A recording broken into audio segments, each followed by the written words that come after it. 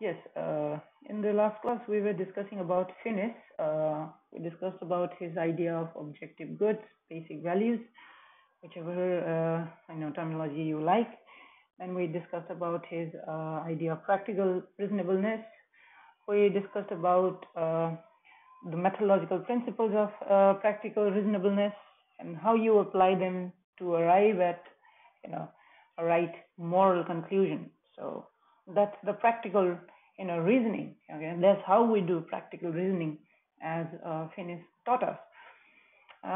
So, and then of course, we discussed how Finnis's approach is different from consequentialism. When we use the term consequentialism, we essentially refer to utilitarianism being one of those, consequentialist approaches.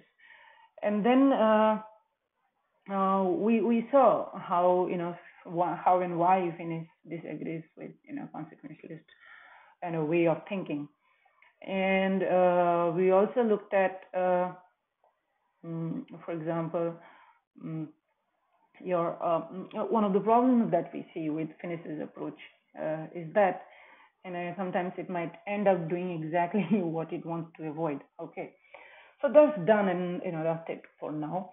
If you guys are interested, read his book, as I mentioned earlier, Natural Law, Natural Rights. Now, before we conclude Finnis, let's discuss about one last thing, as we have been, ritualistically doing, with all the natural law thinkers, as to what their position is on the relation between law and morality. Okay, so what essentially we are saying is that, to what extent do they subscribe to that that maxim that we've been talking about, repeating after completion of every natural law philosophers, that is lex injusta non est lex. To what extent does our philosopher here, John Finnis, subscribe to that idea? Now, as is the case with most philosophers, he doesn't give you a very direct answer that this is what I subscribe to, nor would it be possible for him to do it. Okay, because it's not black and white. The explanation can't be this or that. Okay, so we have to, as just like the philosophers here, who are deep thinkers, have to appreciate why they say what they say. So what does he say about application of this principle, lex injusta non est lex? That is, an unjust law is not a law. Now, the thing is, he identifies, essentially, if you read the reading, okay, we can look at this idea of legal obligation. Okay, the question of legal obligation, whether I'm obliged to follow an unjust law or not. Okay, this question of obligation, okay, can be looked at from many different perspectives. Okay, so if you have read, you will see that our this author of this book, Surya Ratnapala, focuses on these 4 different aspects. Okay, that Finnis deals with. Okay, so the first way we look at our duty to obey the law. Okay, what duty do we have to obey the law? Okay, so this is a good transitional topic, because after this we are taking up legal positivism. So this is what we are going to discuss there as well. Okay, so he is essentially discussing the question of duty of obeying the law. Okay, when do I have a duty to obey the law, and when do I not have a duty to obey the law? Okay, so yes, the question of disobedience can be looked at in these different ways. Okay, so the first way that he looks at it is that, so if you were the one, okay, who's considering whether the laws will be able to hold you or not. Okay, so for example, you are walking by the road, and you see this empty shop. Okay, empty shop, I mean, there's a shop, but there's no owner of the shop. Okay, it has displayed everything there. You want a nice piece of cake which is displayed there. Okay, you know that there is no one to see you. Okay, if you take that cake and you are able to run away, so the law will not be able to punish you. Okay, so here you might come to this conclusion that, okay, in this instant situation, in the light of this fact situation, law will have no grip over me. Okay, and then you might want to say that, okay, therefore I have no duty to, the law will not be able to hold me to account for my action. So will there be any consequence if I, do this? Okay, if I pick this cake up, okay, and then run away. If you find that law is not able to do something like that, okay, then you say that, okay, there is no obligation here. You can say it like that, okay. So this is in fact the sense, in which one can understand, Austinian idea of obligation, okay. Austin's idea that law is essentially a command from the sovereign, and if you disobey, if you do not follow, there will be certain consequences, okay.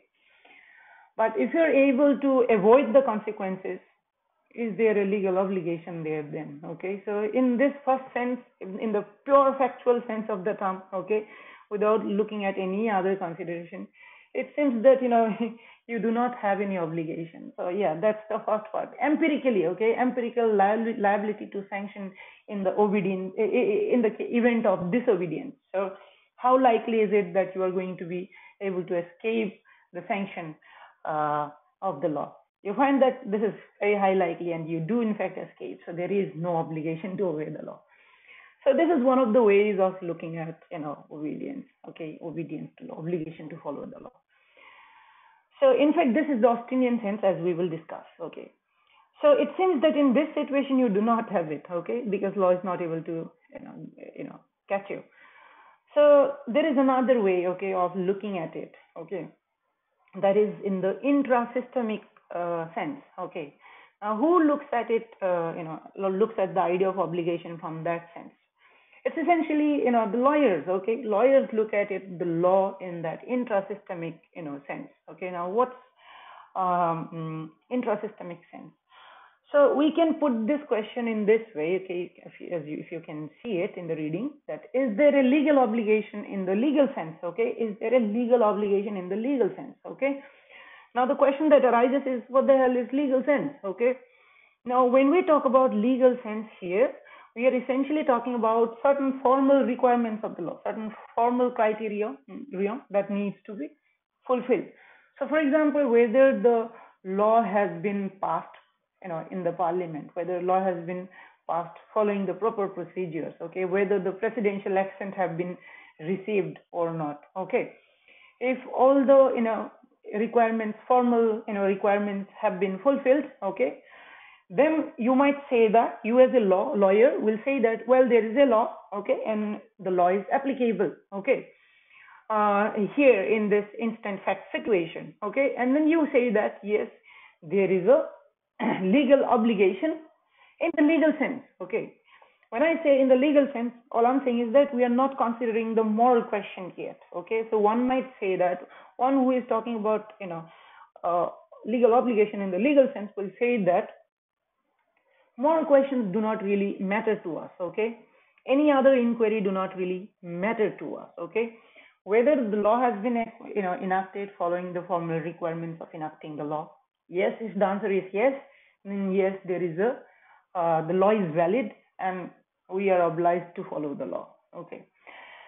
Now in this sense as well, even in intrasystemic sense, okay, our philosopher John Finnis says that that's not the totality of what actually happens, okay. But even in this sense, we cannot completely separate the moral questions from the legal questions. Some sort of moral questions will still be there, okay. So when the judges decide a particular matter, okay, the judges do take into consideration certain moral considerations, okay, certain moral factors in deciding a particular matter, okay. So we will discuss later on, okay, in interpretation of statutes. We'll see that while interpreting a statute, the plain or literal interpretation of the words leads to some absurd outcome, then the judges give a meaning to those words, okay, which is probably not the literal meaning, or if it had two different meanings, it will give the meaning which seems to be appropriate in this case, okay. So we see that there's a rule of statutory interpretation called golden rule of interpretation, which is used by the judges, and when they use that, they deviate from the literal the words of the legislation, the literal meanings of the legislation, so as to give it a, acceptable, reasonable, meaning or interpretation to the statute. So while they do so, our philosopher says, which is also the case, that they have in the back of their mind certain moral considerations. So even in the systemic sense, there is still certain moral considerations, certain moral factors that we cannot, we will have to lie to be able to say that, morality does not play a part, And also another example given is of the test of reasonableness, So whether your action has been reasonable or not, We do not look at, for example, the test of reasonableness from what an ordinary person would consider as, reasonable. Nor do we look at, the test of, the question of reasonableness from some, expert in the subject, someone who's extremely, well-read and have some very deeper understanding of certain, subjects. We do not look for experts either, but we definitely look for someone, who is not just, an average person, because quite often an average person, does not agree to what is reasonable, do not come at the reasonable, outcome. So this idea of reasonableness then, is then given meaning to by the judges, And while they do so, can we say with a straight face that, some understanding of justice, some understanding of morality, doesn't play a part here, We cannot say so. So even in the inter-systemic sense, some questions of morality, justice, etc., will always be there, So yes, that's the second sense, intrasystemic sense, but our philosopher says that even in the intrasystemic sense, some questions of morality will still be there, So now the second sense is the legal obligation in the legal sense, The first was legal obligation in the factual sense, The third one is legal obligation in the moral sense, Now here's where the problems arise, Here's the question of applicability of the doctrine of lex injusta non est lex, So the question is, if a law is unjust, if a law is unjust, whether I have an obligation to obey the law, Now, if you were to ask a positivist, legal positivist, that's exactly what we're going to study next, this particular question, they will say that, well, those moral questions,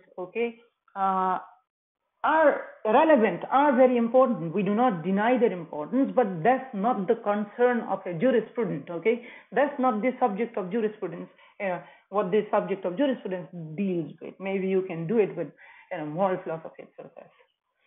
But then one may ask this question that why not? Why can't we study that question, within the subject of jurisprudence, So this is something that is very essential, So Finnis would say that, no, we need to deal with this question, even in this sense, We cannot just, discount, ignore, legal obligation in the more moral sense. That is still relevant. So he says, given that legal obligation presumptively entails a moral obligation, and that the legal obligation is by and large, legal system is by and large just, does a particular unjust law impose upon me a moral obligation to conform to it, So that's something, that question that still remains relevant for us, And he gives us three different, reasons to say that, yes, that legal obligation in the moral sense is still relevant for us.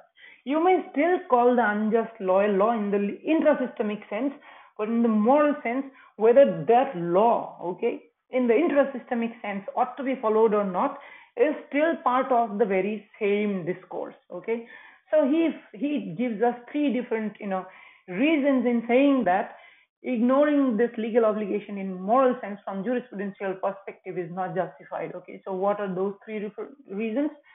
The first reason that he gives is that he says this proposed separation of this legal thesis and moral thesis is artificial, So he says that quite often it is used, but no one really accepts that, So he says the types of, moral arguments that positivists expel from the jurisprudence are in fact used in legal practice and often find favor with the judges. So as we discussed a little while ago, that judges, when they decide a particular matter, okay, they do not decide only in the intrasystemic sense. They do take recourse to certain other, what these positivists, okay, legal positivists call as, external questions. Okay, they do look at all those. So while they decide a particular matter, those ideas of justice are definitely taken into consideration by judges. So why would that be not part of our discussion? Okay, so it's like, it's hypocritical to say that, okay, it does not concern us. Okay, so he says that the said proposed, separation is not real, but it's artificial. The second reason that he provides, for this said assertion is that he says a jurisprudence that banishes such, questions, to other discipline will amount to no more than lexicography of a particular culture. So, to simplify, what he's saying is that if anyone asserts that, those moral questions should not be part of, a legal discourse, all that you are doing is giving us example from your own legal system that you are describing. So maybe in England, our philosophers like, Austin, Austin and Hart, okay, maybe they, that idea of legal system, the idea of legal obligation that they are describing, maybe it is peculiar of their own legal system. Maybe we can find other legal system where these moral questions are very part and parcel of that legal obligation in the intrasystemic, sense of the term. Okay, so if at all you are insisting on this, you are doing nothing more than giving us a description of the legal system that you are part of. Okay, or maybe the one that you are studying. Okay, so this is what Finnis had to say. Okay, so he's saying that this is not the whole truth. Okay, this is not the whole truth. You have to look at other legal systems as well, and without looking at them, you cannot just make a generalized comment about it. Okay, and the third reason that he provides is that even those thinkers who assert the said, separability thesis, okay, they also wittingly, unwittingly, or knowingly, unknowingly, they do use those moral questions. Okay, they do use certain moral assumptions. Okay, so he says, so here our author says that Finnis had accused those who propose the separate moral questions from their descriptions of law of failing consistently to observe what they propose. Okay, so what he's been essentially saying is that sometimes they say that yes, we do not, do business with the moral questions, but they in fact do so. They just do not admit it. Okay, so this is what he's saying. So certain examples, not really examples. Okay, you can take up plethora of examples, the things that we have already discussed. So moral questions do still play a part in the legality of legal validity of law. Okay, so this is what Finnis's stand is on this question of relation between law and morality. Okay, now here's the conclusion that he comes to about application of the doctrine of maxima of lex injusta non est lex. He says that lex injusta non est lex in fact is applicable. So an unjust law is not a law. But in what sense? Okay, when he says, so he's saying that in the intrasystemic sense. Okay, so for example, Austin Hart defines law in a certain way. So in that intrasystemic sense, maybe it is a law, okay? But then, do I have an obligation to follow the law? Then I do not have to confine myself only to that systemic description of law. I also have to look at certain moral, consideration, okay? So he says that this maxim is applicable, okay? But you then look at the moral questions as well, which is very much part of the jurisprudential discussion, okay? So that's it, okay? He says that this obligation, okay, if a law is unjust, okay, an unjust enactment may be considered as invalid, although it may be obligatory in the formal legal sense. So that's a very specific position that he takes with regard to unjust law, that you may still call it law, but do you have a moral obligation to obey the law? He says that no, you may not have a moral obligation to obey the law. Okay, so I hope this is clear. So for example, I started with quoting Martin Luther King on whether unjust law is not law. He says that no, unjust law is not a law. Our philosopher here says, and hence you do not have an obligation. So our philosopher here is saying that an unjust law may still be law in the formal sense of the term, but you may not have obligation to follow the law. That probably depends on the egregiousness of of the law. Now, then one more question that he deals with that puts him, in the same criteria of philosophers as Aquinas has been, is that at what point, okay, will I be justified in not obeying the law? Okay, so here's and at what point, even if the law is unjust, I have to still follow the law. Okay, so this question, for you to be able to answer, you have to look at some moral questions here. Okay, what is that? So he's saying that, okay, so if a law is unjust, okay, if a legal system is generally just, okay, and the law is enacted which I think is unjust, do I have an obligation to not obey the law? Okay, he would say that if you do not obey the law and it's going to harm the legal system, okay, in such a way that it gives rise to a moral obligation in you that a system which is generally just should be there, because not obeying the law will cause greater harm. Okay, so you now have an obligation to follow the law even when you think that a law is unjust. But then there is a gradation involved even here. If the legal system is generally unjust, okay, for example, the Nazi regime, then obviously it's crystal clear to you that you have a moral obligation to not obey such law. Okay, so yes, I think my understanding, I do not attribute it to our philosopher here, is this, that it depends on how egregiously distant a legal system is from certain moral parameters. Okay, on which we do not have much disagreement. It's not just about we disagreeing about taste of food or the color that we like. It's not just that.